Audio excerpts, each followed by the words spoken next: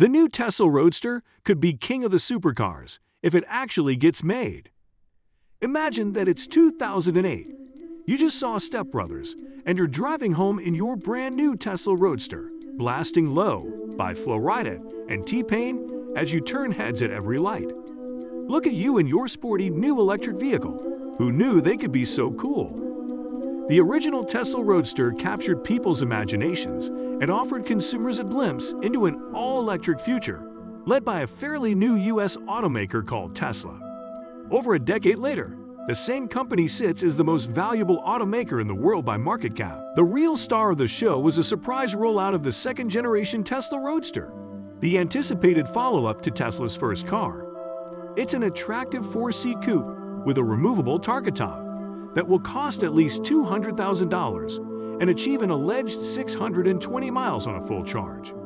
If the specs are to be believed, it should blow the vast majority of internal combustion supercars on the market today out of the water in terms of performance. In fact, Musk is touting this as the fastest production car ever made, period. So far, the new Tesla Roadster comes in one single trim, although Musk shared that these specs were only the base model when Tesla unveiled the EV in 2017. The upcoming version of the new Roadster will utilize a tri-motor powertrain and could quite possibly feature new motor technology Musk has recently teased. These motors will offer 10,000 Nm of torque. It's currently being advertised with a range of 620 miles. This number will be one to keep an eye on as the second-generation Roadster inches closer to production, because Tesla's highest achieved range so far has been 405 miles on the refreshed Model S long range. Tesla previously promised 520-plus miles of range on the short-lived Model S Plaid Plus, but that trend was nixed because, according to Musk, Tesla determined drivers don't need more than 400 miles of range. All but likely range aside, the new Tesla Roadster has the makings of a speed demon, quite possibly the fastest production car ever. With an advertised top speed of more than 250 miles per hour, this EV was initially announced to travel 0 to 60 miles per hour in 1.9 seconds and 0 to 100 miles per hour in 4.2 seconds. However, Musk shared an update this past May teasing SpaceX mode with cold air thrusters and the potential to go 0 to 60 miles per hour in 1.1 seconds. We have seen zero evidence so far, but that would be an insurmountable feat of speed if it was in fact true. It'll be interesting to see where that 0 to 60 miles per hour time officially lands, because the Model S Plaid is currently cooking at a 0 to 60 miles per hour time of 1.99 seconds. So I suppose we can expect the new Roadster's time to land somewhere between 1.90 to 1.98. For now, the Roadster is merely a concept, and in general, concepts change drastically during their development into production models. Per the initial debut presentation, the Roadster is actually a four-seater despite its compact supercar frame. Musk was pretty honest from the get-go, however, explaining that two small people or one larger person can probably fit back there. The new Roadster will also double as a convertible, with a removable glass roof that can be stored in the EV's trunk, given the Roadster's dramatically angled roofline. Other than that, we expect to see Tesla's signature minimalist interior design repeated here. In the concept's design, a large touchscreen extends from the top of the dash all the way to the center console, with a cubby underneath it for storage. No vehicle in Tesla's lineup offers services such as Apple CarPlay, Android Auto, or Amazon Alexa compatibility, and we don't expect that to change with the Roadster.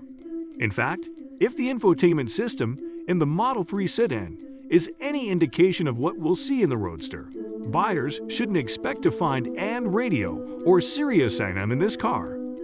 We think it likely that Tesla will provide an onboard Wi-Fi hotspot, Spotify integration, and a host of visual entertainment apps such as Netflix, Hulu, and YouTube to keep drivers entertained while parked and charging. Since the Roadster is still only a concept, the National Highway Traffic Safety Administration and the Insurance Institute for Highway Safety have not had the chance to perform crash tests. We expect Tesla will offer all its latest and greatest driver assistance technology on the Roadster, including its famous autopilot semi-autonomous driving system. Key safety features include standard automated emergency braking with pedestrian detection, standard lane departure warning lane keeping assist, available adaptive cruise control with a semi-autonomous driving mode. Unfortunately, Tesla has not shared those granular specs on the new Roadster yet, so we don't know how much this EV will weigh yet. The first-generation Roadster weighed 2,723 pounds, but this new version should weigh significantly more. With a similar body type to the Model S along with a tri-motor powertrain like the Plaid, we'd expect the Gen 2 Roadster to weigh in somewhere between 4,400 to 4,700 pounds. Right now, there is no customization configurator available for potential customers, so we do not yet know what sort of customizable options or add-ons will be available to up that base price even further. For an extra $50,000, customers can purchase the Founders Edition Tesla Roadster. We're not sure what's different about this model, but with only 1,000 listed as being produced, it should instantly become a collector's item. When the second-generation Roadster was initially unveiled in 2017, Tesla listed 2020 as the release timeline. We all know how that year went. Musk has said that Tesla is working on designing an upgraded production version of the original EV unveiled, but the public has not seen it yet. In January 2021, Tesla shared that the new Roadster had been delayed until 2022 for a start of production. Most recently, Tesla again came forth and revealed that the Roadster 2.0 has now been delayed to 2023 and will only hit that target if Tesla does not face any major issues due to the current supply chain shortage. As the situation sits right now, that's a big if.